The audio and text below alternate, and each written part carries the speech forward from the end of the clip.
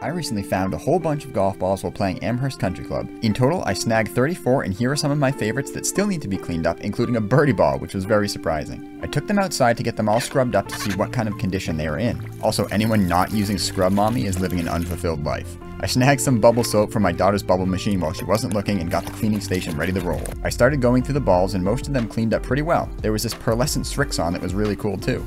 Some of them just had little grass scuffs that came right off, good as new, while others took a lot more scrubbing to bring back to life. I love doing this sort of thing because you don't really know what you found until you get all the dirt off. While we shine up this birdie ball, make sure to subscribe if you enjoy hunting for golf balls too. This limited edition Vice Pro Soft was my favorite find and it looks like it's never been used. Also, this Mizuno has super cool mini dimples as part of its pattern. As we finish up, look at this before and after to see how clean these are now. Here's the lineup of my best finds, good as new, ready to play. I hope you guys enjoyed this Muskrat Links ball haul.